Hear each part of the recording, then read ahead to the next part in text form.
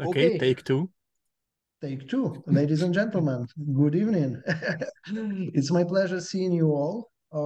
We have plenty of people, to be honest, more than I expected regarding this topic. So today, Yevhen Nedashkivskyi is here. I'll be your host today. I am L&D manager in All Stars IT. It's worldwide outstaffing company, IT outstaffing company.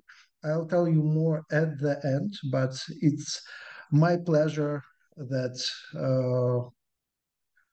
we are organizing these events. And today's guest is Anton Boyko. He is software architect, or rather cloud architect. He's been working with cloud, I think, from the start when this technology was just introduced. He is also organizer of Azure Days, Azure meetups. I think, Anton, you are not focused on Azure, but you mostly work with this Microsoft cloud provider. If I'm not mistaken, you may tell more in a minute. Yes, And yeah, thank you. I think Anton is more than 15 years in IT sphere. almost I'm not 20. mistaken, almost 20. Uh, Jesus Christ. And Anton is also Azure MVP, Most Valuable Professional. What else? Frequent speaker, awesome Microsoft person, Regional Director. Microsoft's original director, by the way. I think I saw that only Alexander Krakovetsky is. Man, you are spreading my knowledge about yourself. I was awarded the Regional Director Award 4 years ago. I'm happy that you're following me on the social media. It took only 4 years, 4 years for you. It only takes for a year. Okay. So, and what amazes me about Anton actually that he's always on the edge of technology. He knows all the recent features in the cloud.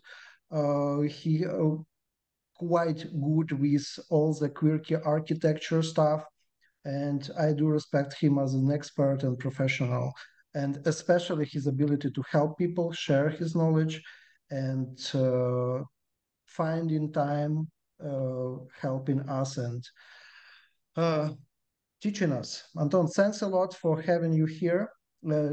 Anton today is talking about Docker and unorthodox usage of it.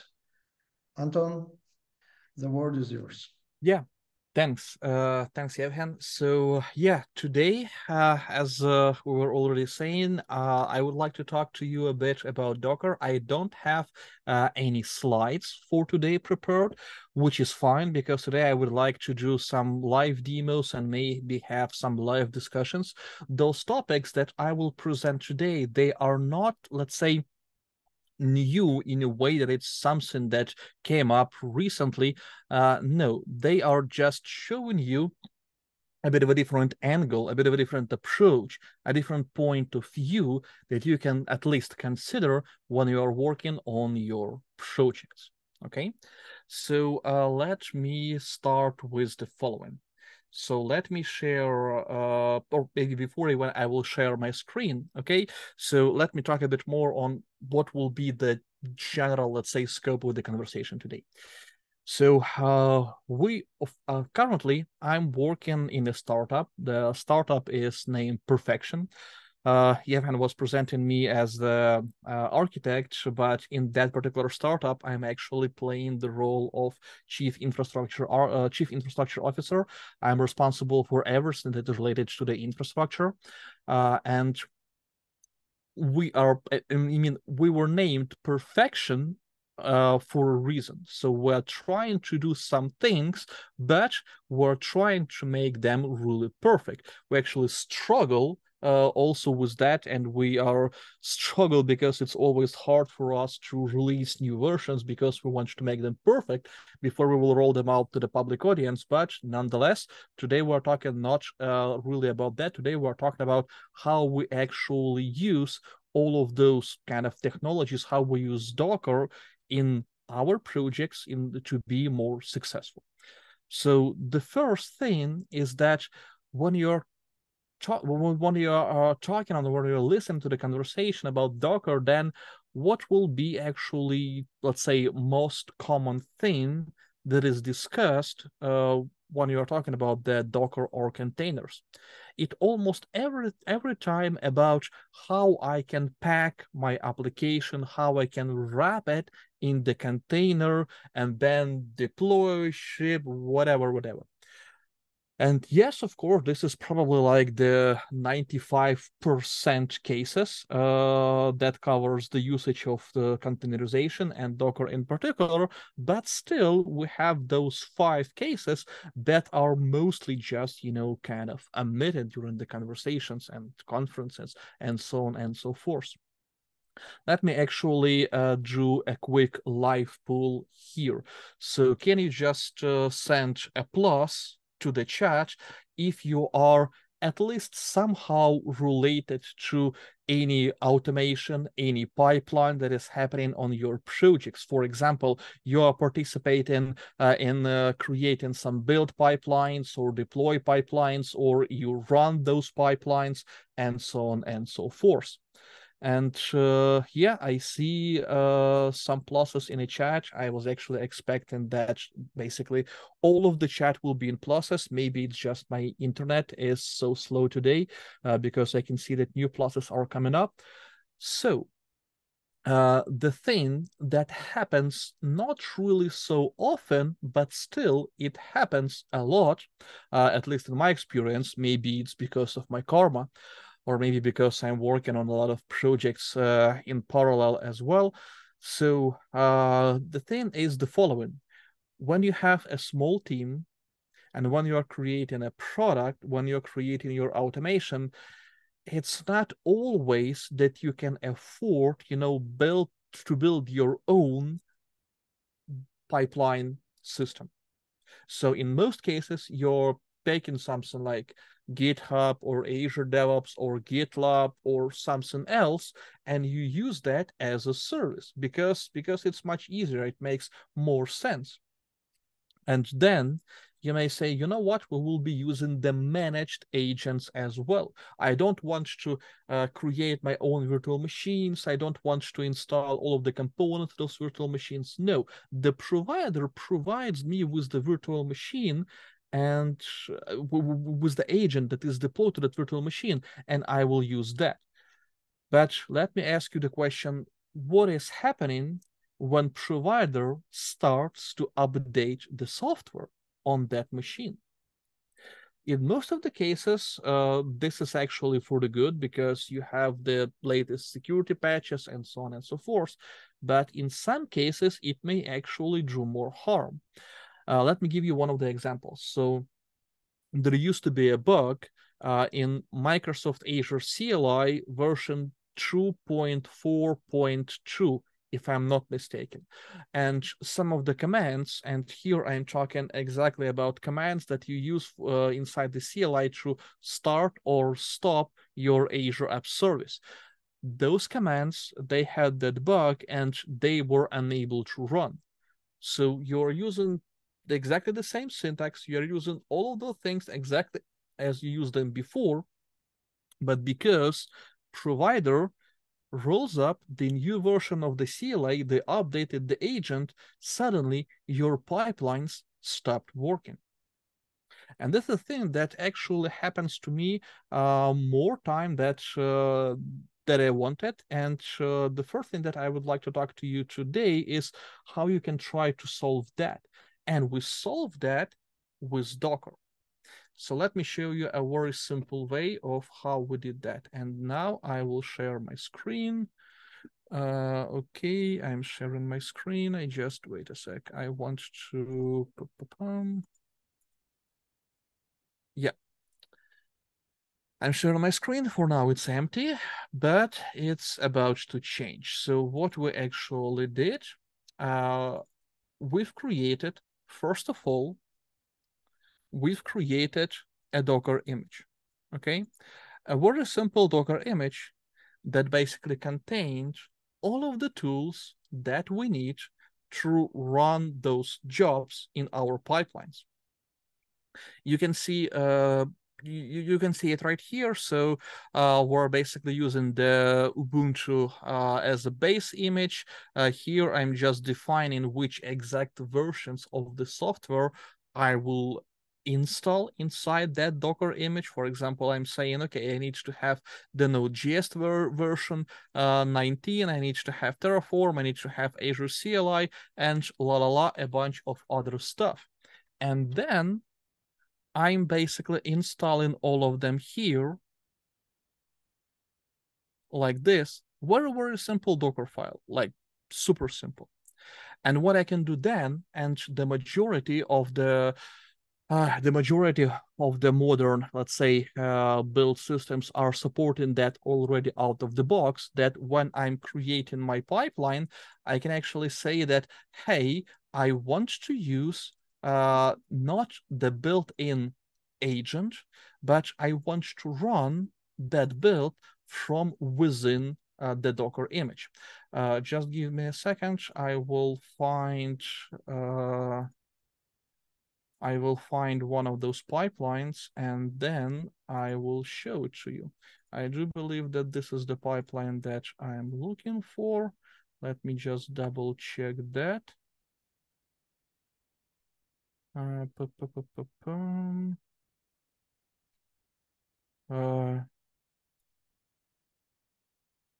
Oh, come on. I lost the pipeline that I was looking for. Okay, sorry for that. Give me a sec. I will try to find that pipeline really fast. I just have a lot of things opened here, and that's why those things unfortunately can happen.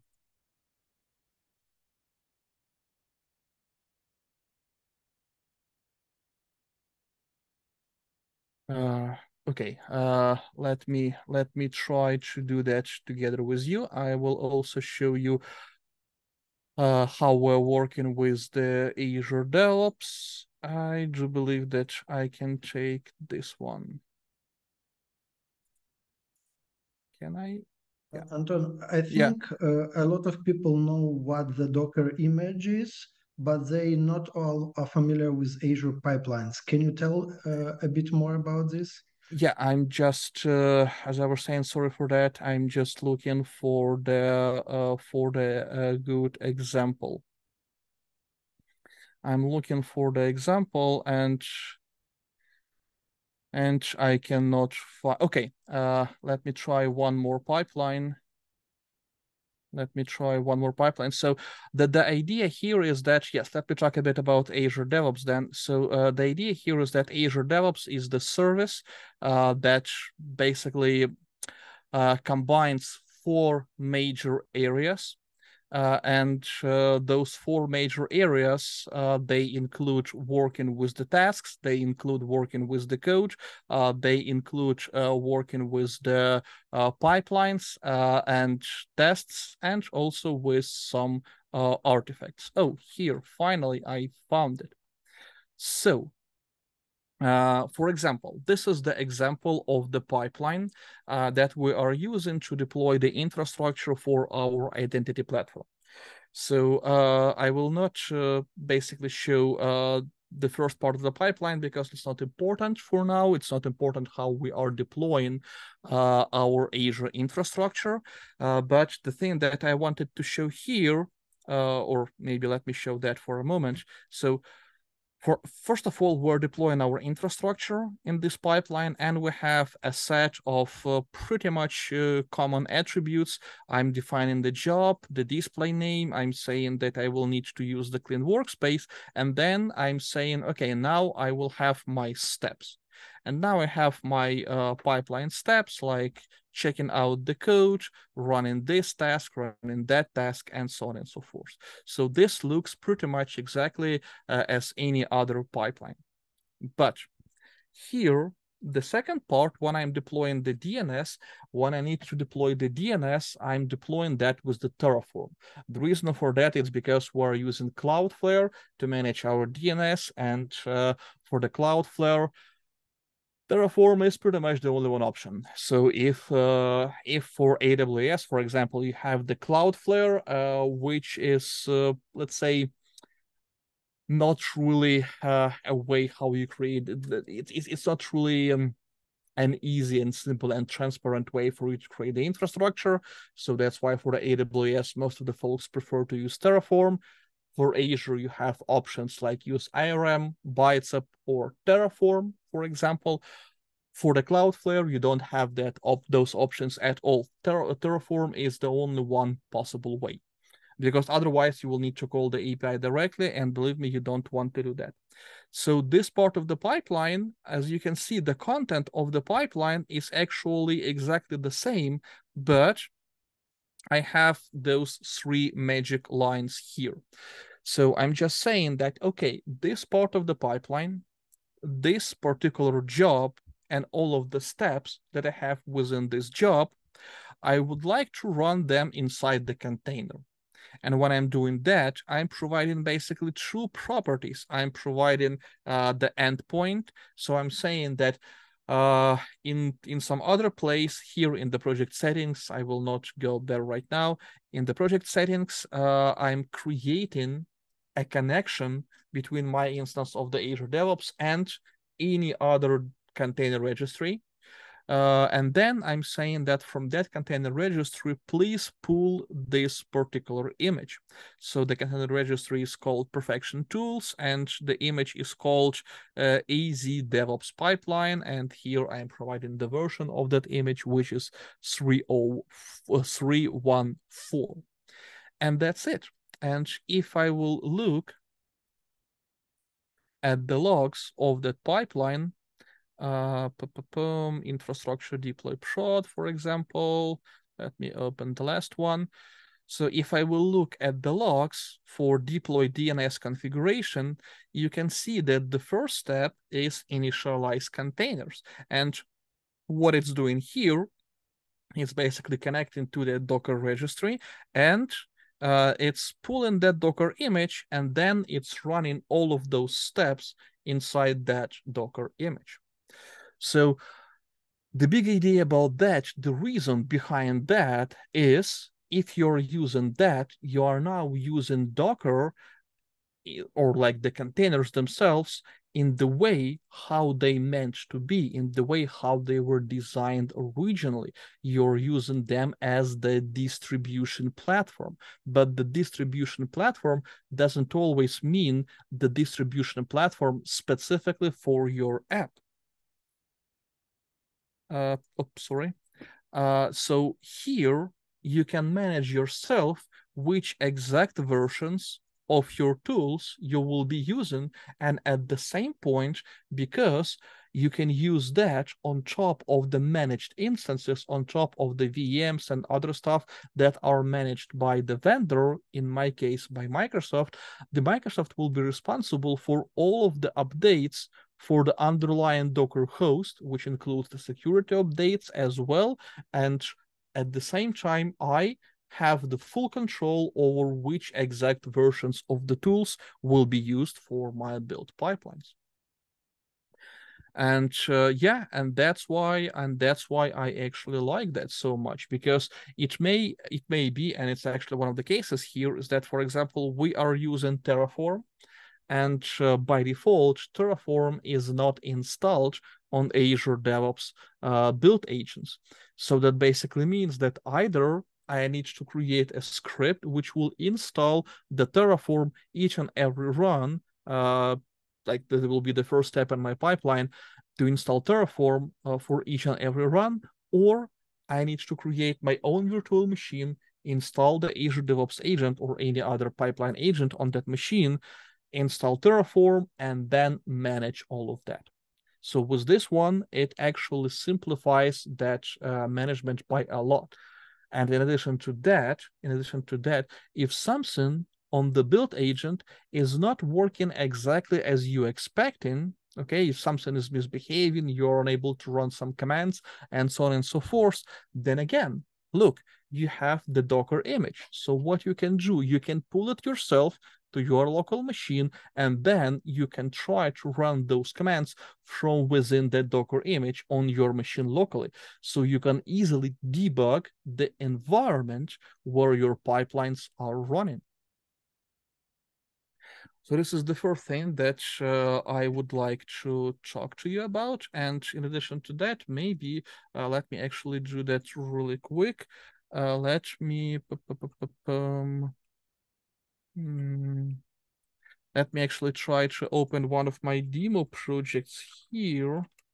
If I remember, it's something like this. And I just want to show you one interesting thing about the pipeline. If I still have that, let me just check that. No. Okay, anyway, I don't have, or maybe I have that here in this demo. No. Okay, anyway, I will not do that now, but the other demo that I wanted to show, I don't have it right now, so let's not waste any time on that. The demo was dedicated to how it actually works. So I was running that pipeline without the container, and then I was executing the simple script like, hey, what is the current operational system? And then I've created my Docker image, and then I run that again, and then basically the pipeline was exactly the same, only that one attribute on top, the containers, basically was in place, and I was just showing that it will return the different version of the operational system. So the question that I have in the chat is it works only with Azure pipelines or the same for GitLab? As I was saying, it should work exactly the same for all the modern systems, and GitLab qualifies as a modern system, at least to me. To be honest, I didn't try that in a GitLab, but I've tried that on Azure DevOps, and I've tried that on the GitHub. And you're probably aware that all of those systems, they are competing really heavily for the users. So I will assume that if that feature is already present in Azure DevOps and in the GitHub, and it was there for a long time, actually, I do believe the same feature should be available for the GitLab as well. If I remember correctly, there is one other build system that I was working with. That was the Bitbucket. I am really opinionated about the Bitbucket, and not in a good way, of course. But even within the Bitbucket, I do believe it was the year 2018 or something like that. So approximately 5 years ago, the only way how Bitbucket supported their builds was to run those builds inside the Docker containers. So based on that, I'm assuming that all of the other things are supported. Like all the things are supported in the GitLab as well. Okay, so that was the first part. Another part, the second part of this conversation is related to how you can be more productive and still maintain a reasonable budget for your project. So look, what is the core problem here? So the core problem here is that at some point you may have like your production environment, and you understand, okay, we don't want to deploy direct to production, we want to have at least a few other environments. Okay, so we have like dev, QA, stage, whatever. But now, as a developer, you are creating some service, and you, oh, that was okay, that was a phone call. Sorry.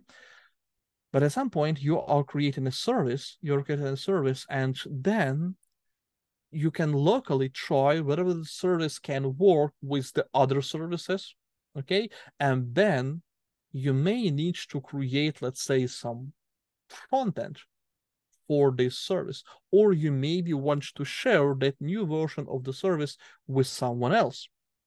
But the problem here is that if you will override the dev environment, then you may actually interrupt with some other workflows that are happening right now, because maybe some other person is creating something, and that person is using the dev environment, and you will be deploying the new version, and you can basically interrupt that person work. Of course, if you have multiple environments, you can deploy it to QA if no one is using QA right now, and so on and so forth. But usually it forces you to have, like, a lot of those administrative work, and it forces you to have a lot of those different communications in the chat that, hey, who is using the dev environment? Can I deploy there? And so on and so forth. So it will be nice if we can say, okay, let's deploy a new version of our service, but let's use a very, very simple and cheap host, which will have a really short living time, because I may need to deploy that only for 2 or 4 hours. Okay. So what we were using for that, all of our APIs, they were already wrapped in containers. They were already using Dockers, and all of our front-end apps, they were also using Docker. And we had a set of environments, and as a hosting platform, we were using the Azure App Service. The reason why we were using Azure App Service, it's because it's much easier, especially for me, to manage, because in our startup, we don't have a lot of engineers, we don't have a lot of free hands, so that's why we were going to, let's say, use as much managed services as possible. I don't want to go with the Kubernetes from the day one, because if I will introduce the Kubernetes from the day one, then it will mean that in this particular startup, I will be doing Kubernetes only. And I don't want to do that. I want to do a lot of other stuff. And now infrastructure, it's actually all maybe like 30-ish% of my work. I also doing a lot of other stuff here. So that's why I went with the Azure App Service. And maybe in your case, you are using Azure App Service, or you're using any other cloud services, or maybe using the VMs, don't really matter here. So the question here is that what will be a cost-efficient and the simple way for you to deploy your app and provide an access to that app to the outside world. So for that, we were using the Azure service called Azure Container Instances. Let me actually open a new window, and Azure Container Instances. That was the name of the service. So what this service is about, this is actually a really cool and powerful, and to some degree even underestimated service. So the Azure Container Instances, they allow you to spin up a Docker image. They allow you to spin up the Docker image in a matter of few seconds. They do not provide you any orchestration like the Kubernetes does, but if the only thing that you need is to have a host for your Docker image that you can use and you can deploy there in under 1 minute, then Azure Container Instances are the best option for you to go with. Let me show you how we did that. So for now, I would like to start with the where it was. Okay. So this is actually one of the APIs that we have. So this is the .NET API, and this .NET API, it serves this is the API for our identity platform. And here I have basically a pretty much regular Docker file, a multi-stage Docker file that helps me to build that API. So from the Docker file perspective, nothing out of ordinary. So you are creating your Docker file in the same way as you are creating the Docker file for any other purpose. And then in the same case, in the same way, you are publishing the Docker file to the Docker registry, again, exactly in the same way. So now, let's say that you already have your API or your app wrapped in Docker, and now you say, okay, I want to start using container instances. So what I need to add here to be able to use container instances? There are a few options how you can do that, but let me show you the way how we did that. So first of all, you need to create a file, a container group file, which looks almost like the Docker Compose file. I don't want to use the Docker Compose term here, but let's say that it was heavily inspired by the Docker Compose. Unfortunately, it's still kind of a proprietary format of Microsoft Azure, but anyway, I mean, like you can see here that we have the name, the API version, the location, to which exact data center you want to deploy it, and then in the same way as we're doing that with the Docker Compose, we're starting to define our containers here. So I'm saying, okay, I also want to have the database. I will not use the database from the dev environment. Please spin it up inside the Docker container. I'm also using the DB design project. The DB design project is actually a way how we work with the entity framework, how we manage the test data with the entity framework, and how we manage the schemas and migrations and so on and so forth. So the idea is that the DB design project is basically a console app, and before you're running your application, you're running this console app. It will run for like a minute or whatever, really fast, and it will create the schema inside the database, and it will also populate the database with the test data. This part is also crucial. The reason for that, it's not because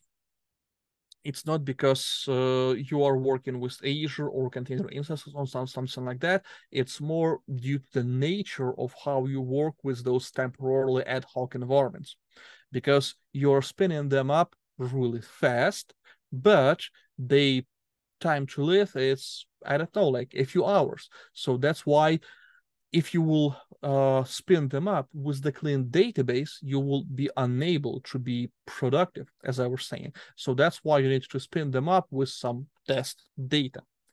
And then I'm basically saying that, okay, and the last but not least is my API. And here I'm defining that I want my API to be available on this particular port number. And then here I'm just setting up some environment variables that I need to have to make my API running. That's basically it. So this is kind of a proprietary format, but still, as I was saying, it's inspired by the Docker Compose. And then to deploy all of that, let me show you how the actual deploy pipeline works.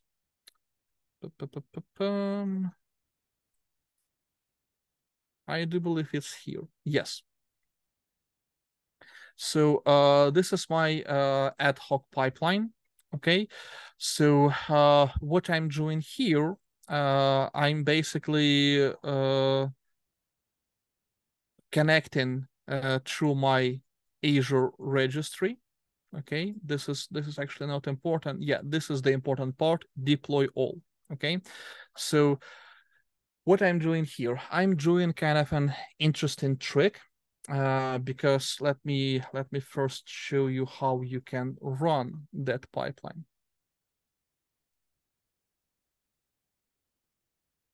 If you want to run that pipeline, you will need to specify, first of all, you will need to specify some of the key configuration attributes for that pipeline. For example, if you want to create this temporary environment and you want to connect that to some other environments, I don't know why it's so slow.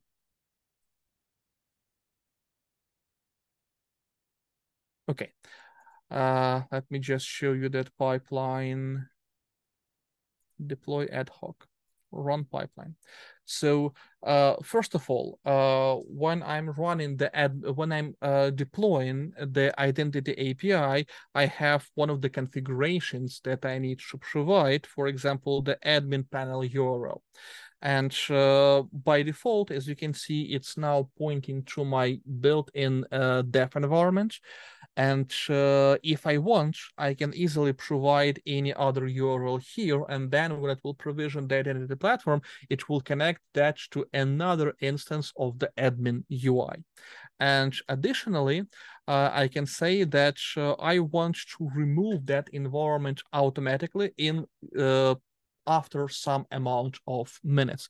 And by default, here I have 0. I have 0, which actually means that I will remove that environment at the end of the day. Okay.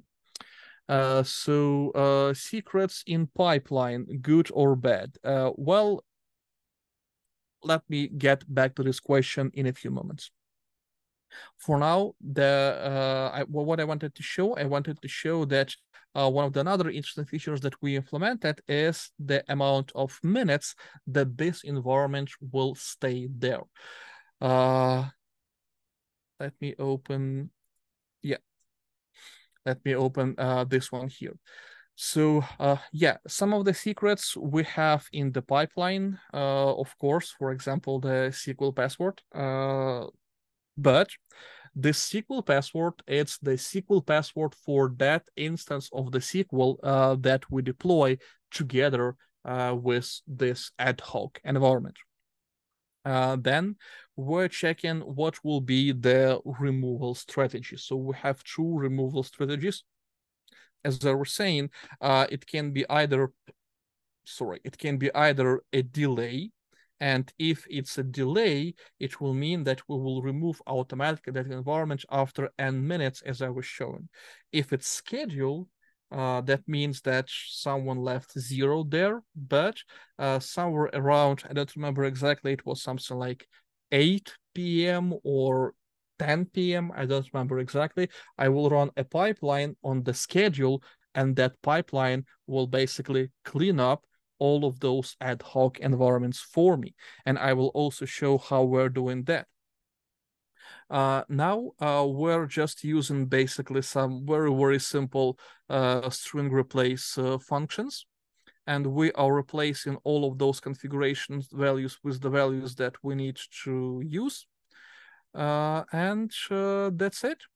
And then we are running a very simple command. We're running the Azure CLI script. We are using that YAML file with the replaced values to deploy the container instance with all of those services there. What we're doing then, the idea here is that each and every time when you are deploying that environment, let me actually trigger that pipeline right now. Let me trigger that pipeline right now, so I will show you how it actually works. So each and every time when you are doing that, we are creating a unique URL, and that URL is based on the current date. It's based on the how many times you run this pipeline this day, and so on and so forth. And what we're doing here, we're basically providing you in the logs of that build pipeline, we're providing you with the exact URL that you will be able to use to go to the Azure portal and see your resources there. Then we are delaying our pipeline for that amount of minutes that was specified during the run. An important thing to say about this particular delay job here is that, look, it uses pool server. What it actually means in the context of the Azure DevOps and in the context of, again, any other build system, if you will just delay your pipeline doing something that may look like the thread sleep in your favorite programming language and so on and so forth, then you will realize that you will actually not only block your pipeline, but because your pipeline technically still consider it as running, you will also block like all of the other pipelines basically in your build queue. And we, of course, don't want to do that. And the Azure DevOps, it allows us you to use this special pool of tasks called server. So in that case, if you're running your delay task, like here, if you're running the delay task, but not on the agent, but on server, you're not blocking that queue. So you will pause the execution of your pipeline for the specified amount of minutes, okay? But because you're using the server pool, it will not affect the build queue. If there are other jobs in a queue to run, it will pause here, this instance will pause here, and then it will basically give the control to the other jobs, and the other jobs will be able to do their work. And then after the delay, we have the task that basically removes all of that infrastructure. So let me actually, okay.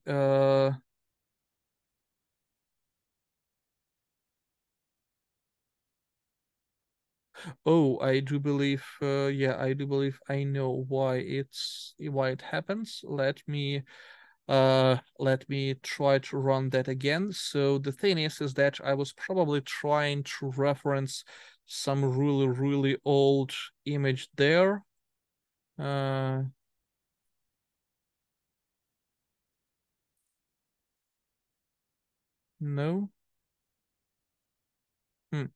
Okay, let me try to run that again. I hope that it will work. If it's not, it will mean that I will have something to work on tomorrow. Let me actually use this branch because that was the latest branch with the latest changes. But while that one is running, let's still go here and let's try to also investigate what was happening here. Okay, the deploy failed. Inaccessible image.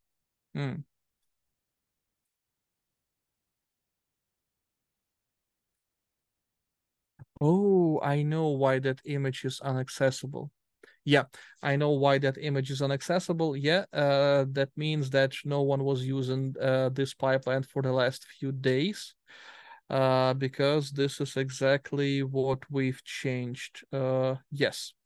So the thing, what we've changed, we moved to the different subscriptions. So that's why it's trying to look for the container registry on the NPM subscription, but it actually needs to be on the different subscription. And that's why it's unable to find that, and that's why it's failing. Which is a pity. Let me try to understand. Can I fix that really quick or not? Registry, container registries. Let me just check if it's the same name, then I can actually fix that really quick and we can run. Okay, no, okay, so this container registry is still there, so maybe we just need to take an image that is a bit more ancient. For example, 2023 08 1502. Okay, let's try to do that. Look how we're doing the live debugging right during the meetup. Isn't that fun? Okay, let's try to use this one. Run. Hope it will work now. But the thing that I would like to show how we will deploy the infrastructure, how we will show the ad hoc environment status in the console, and then how we will delay the pipeline for the 60 minutes. And then after 60 minutes, if we will still have the Q&A active, I will show that it was actually removed. But my main point here is that the Azure container instances, they allow you to spin up those Docker hosts really, really fast. And the thing is that I was also promising that you will be able to maintain a really reasonable price for that. So let me open again this page and let me show you the pricing for the container instances. Okay, so here is the actual pricing table. Let's not use the central US because the price may differ, but yeah, anyway, let's use the central US.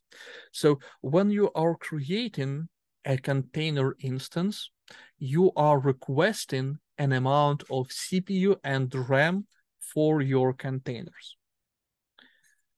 Inside your container group file, that is the reason why I was saying that it was inspired by the Docker Compose. I'm saying, okay, for the database, I will need half of the CPU. For the DB design, I will need to have one CPU. And then for the API itself, no. For the API itself, half of the CPU as well. Because the DB design tool will run for less than a minute and then it will shut down, then we can consider that we will not pay for it at all. So half of the CPU here, half of the CPU here, so one CPU in total. Now we have memory in gigabytes, 1 gigabyte here, and 1.5 gigabyte for the SQL Server. So that means one CPU and 2.5 gigs of RAM. Okay, and now let's try to calculate what it will basically cost for us to run that temporary environment for 1 day. Let's even consider that it will be not 1 day like 8 hours. Let's say that it will be 1 day that is 12 hours. Okay, so I will open the regular calculator here. So what we will need to do, first of all, memory. And here, look, we have prices per hour. So memory, it's 0.00533, and this is per gigabyte. We calculated that we need to have 2.5 gigabytes, and we need to have it for 12 hours. So that basically means 16 cents for the memory. Okay. Now let's do CPU. Let's kind of, remember 16 cents.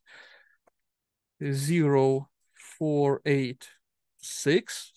Okay. 60, like here. Anyway, so this is the CPU, one CPU, so we will not multiply it by 1, and then multiply that by the 12 hours, and then plus 0.16 cents, so around 75 cents. So what it actually means, it means that to run an ad hoc environment that I can spin up in less than 1 minute, to run that environment for the API and a database, a totally separated kind of an instance of a service that I can connect to basically any other instance of my service to any other environment, it will cost me 75 cents per 12 hours, per really long working day.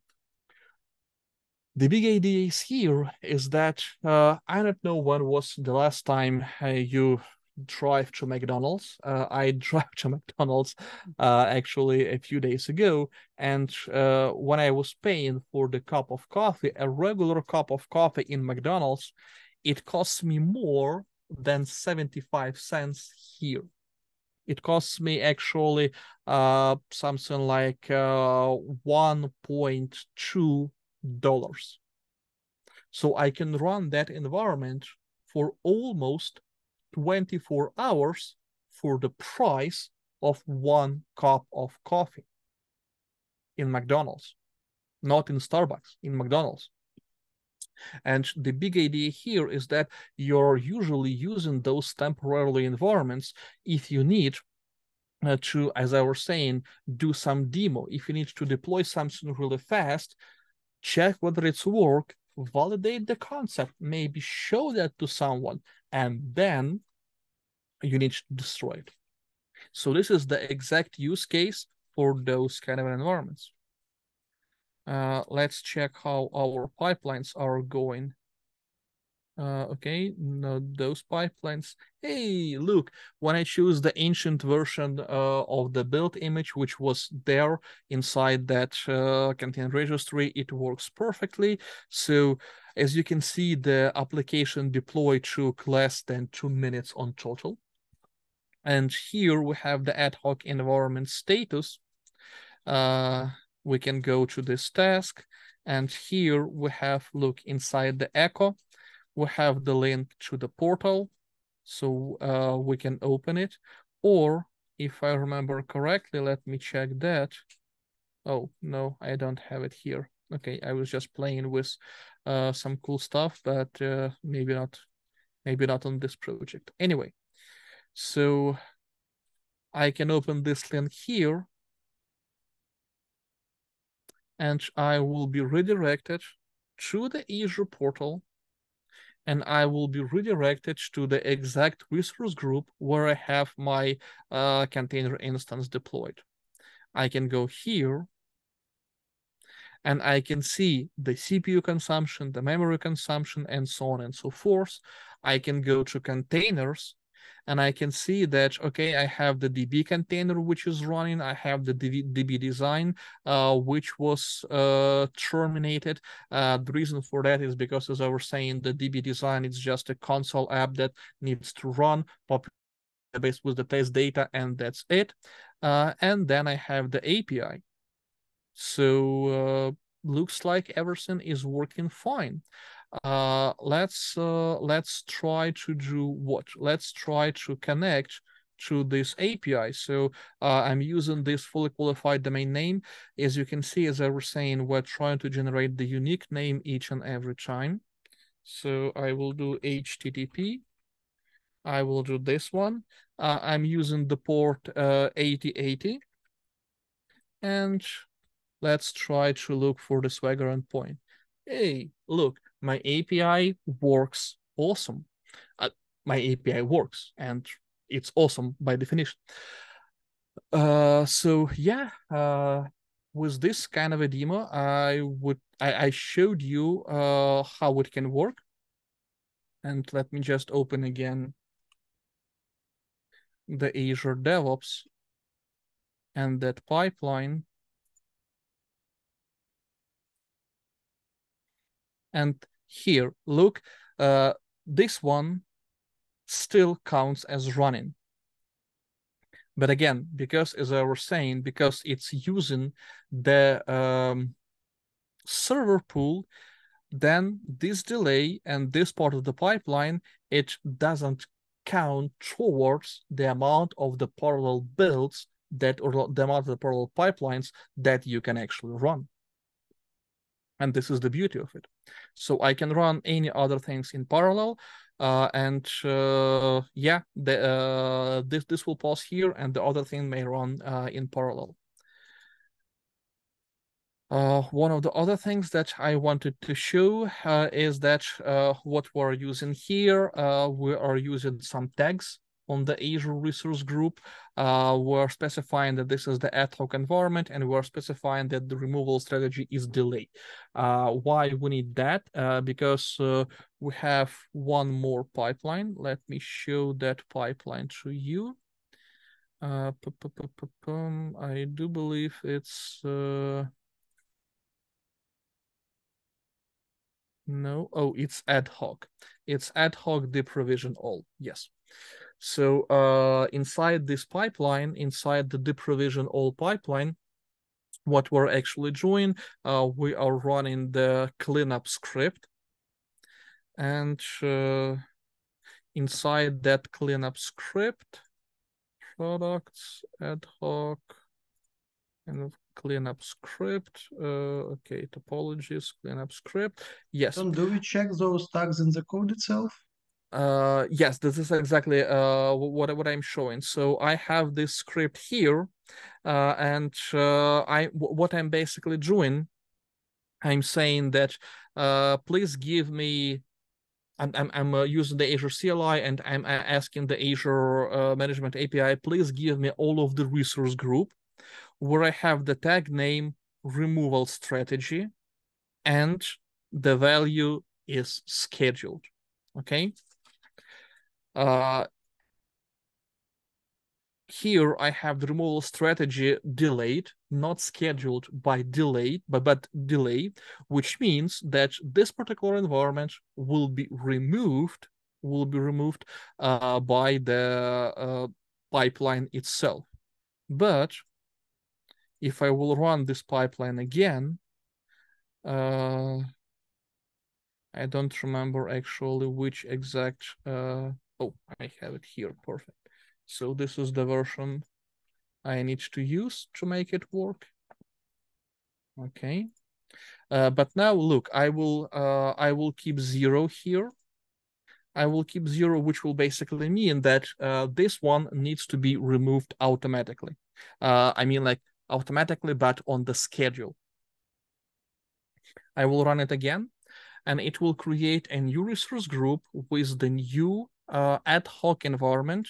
Inside that environment, the removal strategy tag will be using scheduled, and based on this script that runs in parallel, it uses actually 2 other custom scripts. Let me show them. It uses the get resource group names by tag, which is underneath using the Azure CLI command az group list, using the custom query to get the list of the resource group, which basically has this tag equals to that value. And then in a loop, it just delete those groups using another script, which is underneath using az group delete. A lot of things that I've talked through in this second part of the demo, but let me just try to summarize the key points here. If you need a simple ad hoc version of your environment, if you're working with the Azure cloud, you can do that with Azure container instances. For other clouds, I do believe there are alternatives. I may not remember the exact names, but believe me, there are alternatives in other clouds as well. As I was showing you this calculation, it will cost you peanuts. Okay, because if you want to do something big, if you want to do the new release to the dev, then you can just deploy to the shared dev environment. If you need to do the temporary release for a few hours, again, it will cost you really peanuts. We were talking that this is the calculation for the 12 hours. So let me divide that by 12. So 1 hour will cost you 6 cents. 1 hour of this environment will cost you only 6 cents. And then you are creating a few pipelines that are relatively simple and straightforward to, first of all, deploy that new environment, and second, to deprovision that environment. The pipeline that I've triggered here, okay, this one, oh, okay, this one failed again because I thought that I've provided the correct version, but it seems like, oh, wait.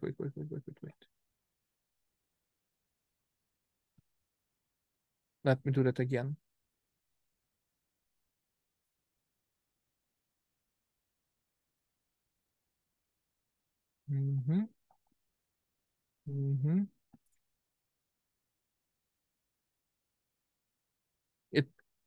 It maybe I was just pressing the wrong button there, but anyway. So those are the second part. Those were the second part of the demos that I have. I've showed you how you can use those ad hoc environments, and I've showed you that it costs really cheap. The only one thing that, to be honest, I'm not really happy about is that you need to manage this container group file. Unfortunately, the support for the Docker Compose itself is still in the preview. It's more like the experimental format. So I do believe that at some point, when from the preview they will switch that to the general availability, the experience with the Docker Compose file will be better. In that case, it will basically simplify things by a lot, because you will not need to manage yet another version of something that looks like Docker Compose. But for now, in all of that approach, the only one disadvantage is that you need to have this container group YAML file, which has all of those attributes specific to the Azure container instances.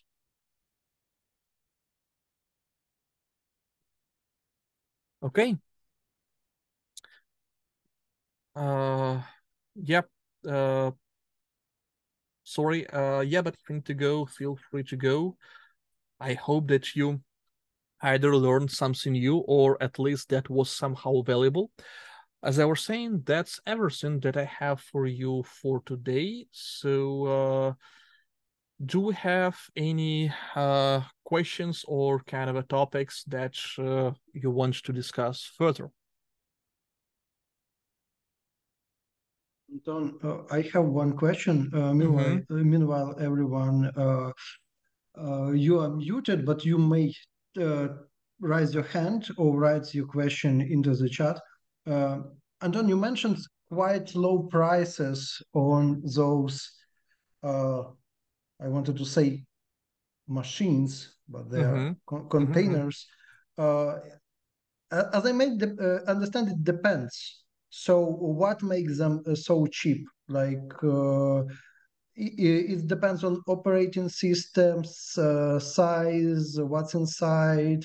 Like I don't want to. I don't want to spend some money without knowing it.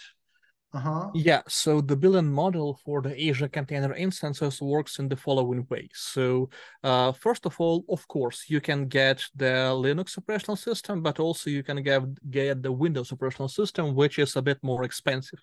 But let's assume that you don't need to use Windows containers, because those are really, really rare cases. To be honest, in my practice, I never met the case when I was forced to use the Windows-based container. I know a guy who used to have that on one of his projects, but again, it was one project during his like 20 years IT career. So let's say that you are doing the Linux containers, okay?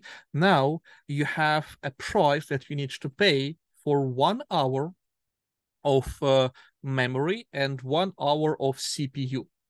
And here, if you're comparing that to the virtual machines, so when you're basically doing virtual machines in the cloud, you have those fixed pricing tiers, okay? Like 2 CPUs and 7 gigs of RAM. And if you need to have like 5 CPUs and only 1 gig of RAM for some unknown reason, I don't know, whatever, you cannot have that kind of a virtual machine, because there are no price and tier for that. That basically means that you either need to have less CPU and more RAM, or something like that. So with the Azure Container Instances, you can, if you need to have 5 CPUs and 1 gig of RAM, it's possible. You're specifying 5 CPUs and then only 1 gig of RAM, and that's it. So it's more flexible to control that. And in addition to that, they've also introduced the GPU-based containers. So if you need to use the container instances for the workload that depends on the GPU, you can also request an additional GPU for that. And in central US, it's not available, but we can try to look for example, East US. Yes, in East US, you also have the confidential container. The confidential container basically means that you can be 100% sure that if someone will get if someone will get access to dumps of the CPU and memory and so on and so forth, that person will be unable to decipher any of those. So hence the name confidential computing. But in most of my cases, the regular container groups were working more just fine. And yeah, as I was saying here, you're paying for memory, for the CPU, and for the duration of how long you will use that. Of course, you additionally pay for the regular things in Azure, for example, like for the outgoing traffic, but from the compute perspective, you're paying only for CPU and RAM, and that's it. Okay, interesting. It works perfectly. It works perfectly. I was showing the demo with the API because I was actually responsible for creating that API. But it works even better when you need to deploy, like 5 or 10 multiple versions of your front end, especially if you need to demo that to someone. And yeah, in our case, we're basically drawing a really, really simple deployment pipeline. Yeah, actually, look, this second pipeline that meant to run on a schedule, it's actually finished. And what we can do, we can go here and I can open this resource group. Okay, and it's not there. Yeah, and it's not there because it was removed. That basically means that, yeah, I do believe that, yeah, we removed that just because of that, because it was the schedule-based deployment. But anyway, this group is still there. It will be with us for 40 minutes.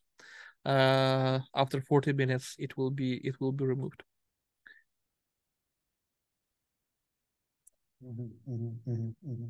So actually, it may replace my local containers on my. It's not VM. It's my laptop. Yeah, It's it's for example, when you have a big environment, and inside that big environment you may have like 10, 20, 50 different microservices, okay? And now you want to check if you will deploy this new version of the microservice. Will it be able to communicate and cooperate with other microservices that are there?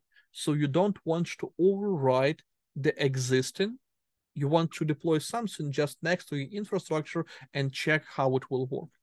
There are a lot of cases how you can do that, and especially if you're actually using the Kubernetes, it will mean that in the Kubernetes you actually have that as the built-in features. But again, there may be reasons why you are not using Kubernetes.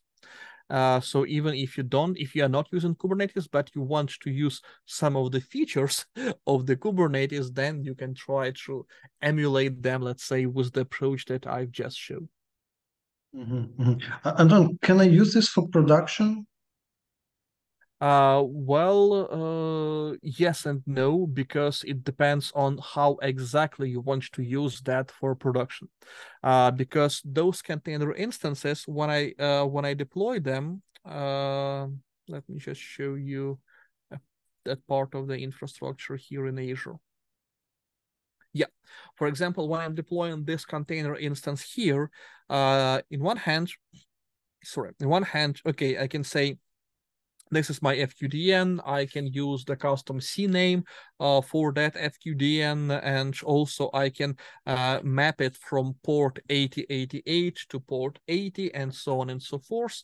But if your production is at least somehow related to the enterprise best practices, then you may say, I also want to have the firewall. I also want to have some security policies around that. I also want to have some network isolation and so on and so forth. In that case, that will be really, really hard to implement with the container instances. But if you still want to use that on production, the way how you can utilize that is to use the container instances as an extension, for example, of your Kubernetes. Let me try to find that diagram really quick.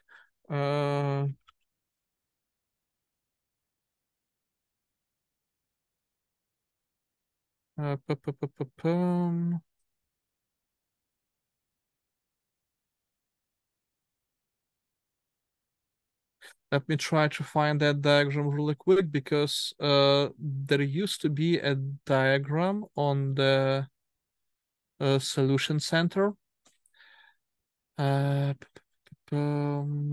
Probably inside the reference architecture. Let's do Azure, let's do containers. So, and that diagram, it basically shows how you can use the Azure Container Instances, as I was saying, as a serverless extension of your Kubernetes cluster. The big idea here is that with the Kubernetes, despite its really, really powerful thing, you still have that issue that when you need to scale that, it means that the automation needs to create a new VM, and it needs to put that VM into the cluster, which basically means that when you need to scale your Kubernetes, it can easily take, I don't know, maybe like 5 to 10 minutes, maybe even more. It depends on a lot of things, actually. Depends on which data center you're working with, and so on and so forth, because in some data centers you may have more resources, in some data centers you may have less resources, but nonetheless, it will be, let's say, something that you will measure in minutes. Okay, I was unable to find, oh, it's more, okay. But if you're using the Azure Container Instances, the Azure Container Instances can spin up in the matter of seconds, which basically means that with the Azure Container Instance, you will be able to scale much faster. And in that case, the Kubernetes will just use those as the virtual kubelets, and it will use the compute power from those container instances, but the Kubernetes itself will do all the orchestration. Because the reason why the container instances are so cheap is because they provide you with the host only. So zero management capabilities at all. That's why if you need to install something on the temporary basis, it will work perfectly fine, because you don't need to manage something that you will remove in 2 hours from now. But if you want to have some manageability, then one of the ways how to do that, and I was trying to find that as a reference architecture, but for some reason maybe I missed that. I was unable to do that really quick. So there used to be a reference architecture here, which shows that you can have the Kubernetes as a main cluster. And then when it's time to scale your Kubernetes cluster, you can decide that I would like to scale with the Azure Container Instances. Because it's faster. You can scale that up in a matter of the few seconds. And if you have the huge spike of the workload, it will be much easier for you to keep up. You can also do that in a way that you can spin up your container instances to basically try to handle that huge spike. And then if you see that, for example, the container instances are running for, let's say, an hour already, and you still have the amount of users that is growing, then you can say, okay, let me try to start also creating some virtual machines. So I will start basically shutting my containers down, Azure container instances down, and replacing them with the fully fledged Azure virtual machines that are the part of those node pools of my Kubernetes. In that case, that will be much cheaper for you. That scalability will be slower, but that scalability will be, let's say, cheaper in terms of let's say, cost of the CPU and RAM. Nice, nice, nice. Thank you, Anton. I think in my case, it's probably applicable to run tests. Yeah, if you want to run some functional tests, you can do that. That will work actually perfectly fine. I wanted to implement that, but I just didn't have enough time for that. But this actually was exactly one of the ways how I wanted to use that. I wanted to deploy my application there and then run some integration test or some API test against the deployed version. Another interesting thing that you can do, and I'm also experimenting with that, but to be honest, this is not probably really kind of a fair comparison. So what I'm also trying to do, I'm trying to use those container instances to deploy the temporary version of my application and run some security tests against that.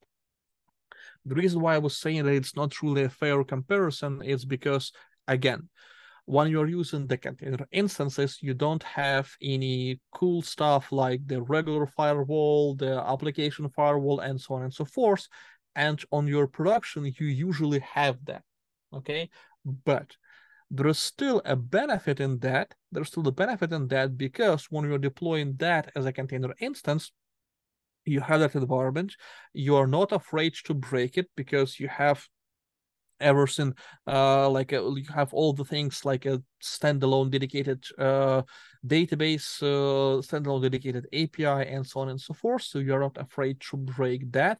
And security wise, you can check, for example, how application can handle different attacks if the application at some point will not be protected by the firewall. Mm-hmm. So if you really want to emulate this scenario, what will happen if the attacker will be able to pass through your firewall and then try to perform the attacks from within your network perimeter?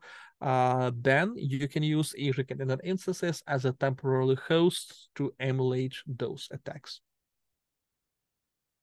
Cool. That's probably not something that everybody wants to test, though it's very interesting in terms of cybersecurity. In terms of Okay, cybersecurity, the biggest issue is that when you are starting to run your tests, you understand that you need to test this one, and so on and so forth. And then you're realizing that your budget for the cybersecurity suddenly became bigger than your budget for the infrastructure itself. the So best yeah. thing, you may not be aware of your issues and live with it for years, as most of the people do, as most of the company do. This is true. This is true because I can even show that. So we're almost ready to do the public launch of our production. Okay. But what I can show you right now, so for now, we didn't went live. So we do have the production instance of our solution, but for now, we didn't went publicly live.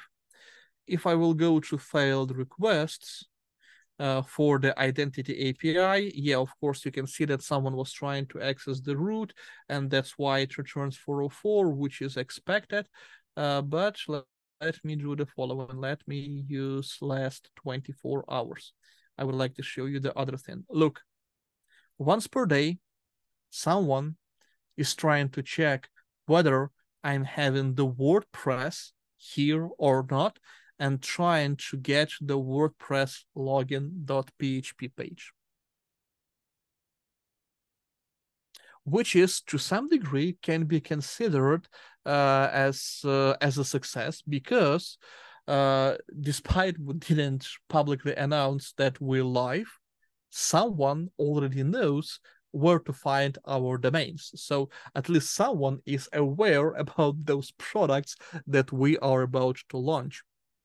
But yeah, look, this is what I have in my logs on a regular basis, that someone is trying to find out whether it is a WordPress or not, and I do believe that the next steps will be to start using or abusing some WordPress vulnerabilities to get into my system.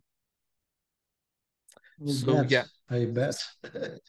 cybersecurity is a really interesting topic, and even if you're thinking that you are good, it's not like that. You cannot, let's say, you cannot achieve 100% on the security score, because uh, the whole security topic is actually the whole security topic can be considered exactly the same as the whole blockchain idea, because in the blockchain, the reason why blockchain works is because it requires a huge amount of compute power to kind of replace, overwrite, or fake the blockchain chain, basically the chain of blocks. The same is also applicable for the security. So it's not like you can be protected by 100%. It's more like that you put so much efforts to protect your environment, to protect your system, that at some point for the attackers, it just became too complex and not worth their efforts to try to break into your system. Yeah. You may think that your company or your infrastructure doesn't interest nobody, but it's not true. They usually, It's not true, and we have an evidence here. Look, we didn't went live. Someone is already trying to hack us. Congratulations. Yeah. Anton, I think our attendees are leaving one by one. Let us show our slides. I think we may start with your fundraising and Yeah. tell more about the company.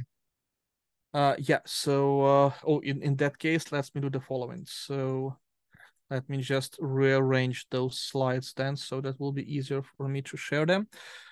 So, yeah, starting with the fundraising. You are all aware what is happening in Ukraine right now, and everyone is helping our military with everything they got. And the thing that I'm doing together with actually quite a big group of people, we are doing the 3D prints. We have a lot of 3D printers, and we are 3D printing a lot of stuff that are used by the military, by the army, for different purposes. Okay, so that can be the details that they use to repair something, that can be the details that they use for the other purposes, but anyway. So if you want also to help us, to participate, to help us to 3D print more, you have the QR code here. Now we have the fundraising to get almost a quarter of ton of a plastic, of a PETG plastic, that we need to basically print a lot of things that are requesting from us. Of course, most of the team are working IT and have a good salary, but believe me, even with the IT salary, it's not always easy to keep printing 24/7, because if you have a good printer, if it's a fast printer, then it will consume a filament like crazy. And especially if you have more than one printer at your home, then it will consume even more. So if you want to participate, please use this QR code. Please donate. I will be really appreciated. Yes, I do encourage you to participate. I will share this link among our employees. Anton, thanks a lot. We'll also paste the link to this fundraising, probably everywhere where we are going to publish the record. So thanks everyone for helping. I do encourage you to participate. Anton, may I also ask you to share um, the presentation we send you? Yeah. Yes, thank you. So again, I want to thank All Stars IT for organizing this event, for finding Anton, for persuading him to speak today. Actually, not only I recalled something old, I also found and learned new tricks, and I want to test them pretty soon. I hope you also learn something new. And I'm not uh, I'm not presenting, Anton. I'll be asking you to click for another slide.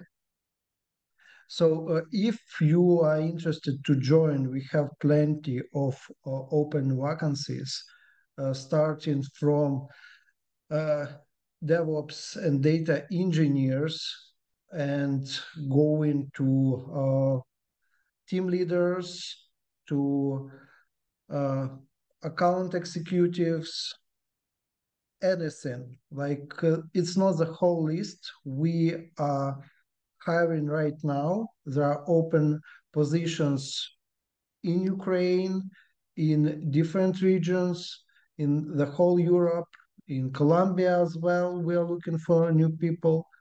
Most of them are remote, so feel free to join, feel free to check what we have. And I know that a lot of people from time to time, they send their CVs, they are participate in interviews just to check what do they worth. Please do. I think our company worth to join, but learn yourself. Uh, no, Colombia, that is, I'm answering question from Mikola. The Colombia, that is a country in South America. So, Colombia uh, that calls football football, not soccer. yes, in the Bogota. Anton, the next slide, please.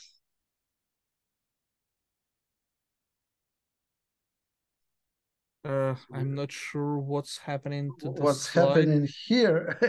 Yeah, but basically, we're not only providing the outsourcing services, we have also R&D services, and I know that we have AI lab now. So if you're interested, if you are looking for some companies that may provide you with specific service related to information technology, it may be anything like service administration or server administration, or looking for your cloud environment, or taking care of your software projects or AI projects. Contact our sales, contact our managers. We are always eager to help, and we are very flexible. We cover the whole world, and we'll be eager to help. Anton, next slide, please. Yep. So a lot of professionals, 15 sites in the world, more than 1,000 employees globally, more than 100 major tech companies that are relying on us, and more than 20 years of experience.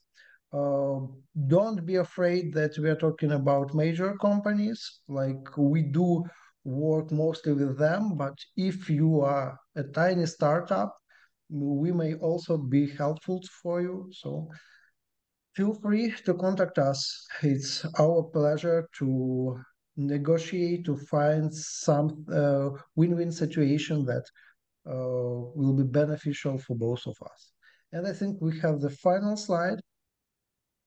You may recommend your friend, for example, if you don't want to join us, but you have somebody that might be interested, and if they join our company, you may get a referral bonus up to $2,000. I think we had one more slide regarding our social media. Yeah.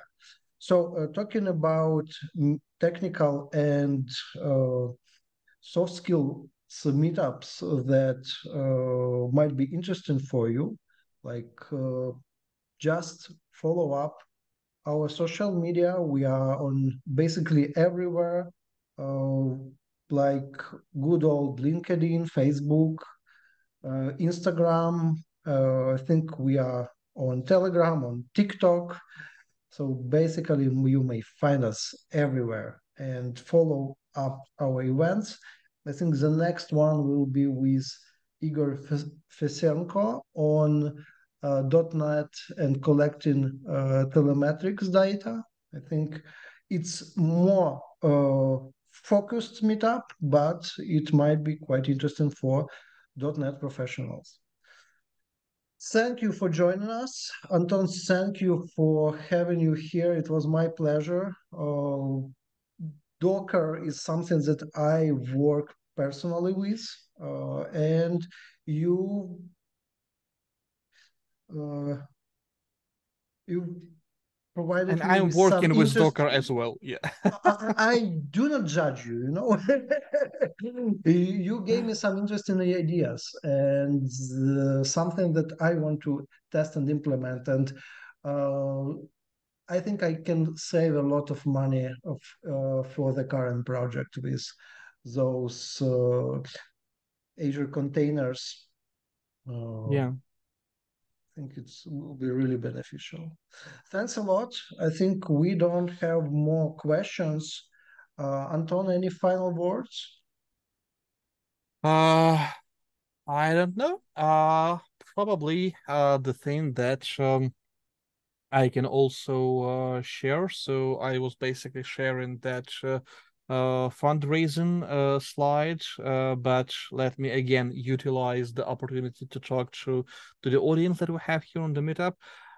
If you have, for example, a 3D printer, or if you want to basically join the community that can help you to learn how you can 3D print all of the different kind of the details, you can actually easily find me, because I do believe that in all of those basically advertisements that we put for this meetup on Facebook, on LinkedIn, I was tagged in all of them. So feel free to find me on Facebook and LinkedIn. And if you want to join our community as a person who will help us to 3D print, I will also appreciate that. Great idea. So follow Anton on social media uh, and join his team if you want. Okay, thanks everyone. Have a great evening. If you are listening to us in recording, thank you for doing that. And let's hope to meet again pretty soon. Anton, it was my pleasure. Good Yeah. evening. Thanks, everyone. Bye bye. Thanks everyone. Bye.